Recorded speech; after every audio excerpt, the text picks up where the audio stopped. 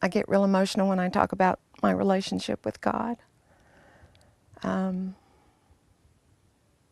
absolutely know there is a God, and I felt His presence very strongly. I meditated and I prayed every day. That's about all I did, since I didn't feel like doing anything else when I was on chemo.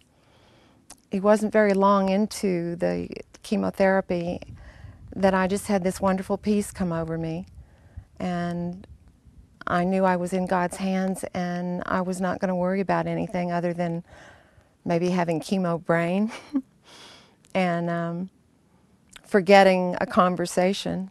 I don't know how women make it through something like this unless they do have a strong faith in God.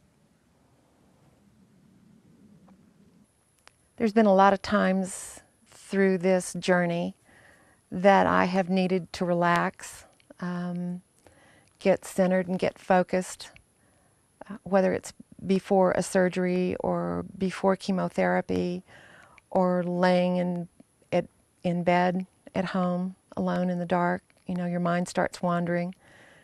I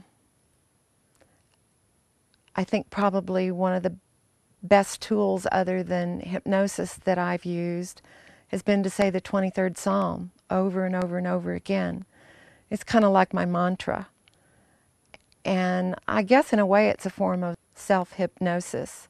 But what I do is I really imagine myself there in that green valley and walking with God beside the still waters.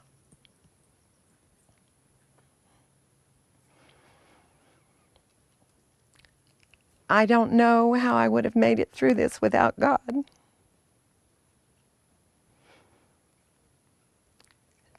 Sometimes it takes me 4 or 5 times of saying the 23rd Psalm before I relax.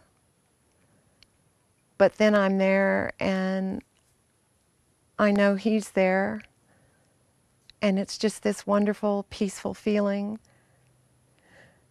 And I can feel that my blood pressure is going down and my heart rate slowing down. And I just absolutely feel the presence of God.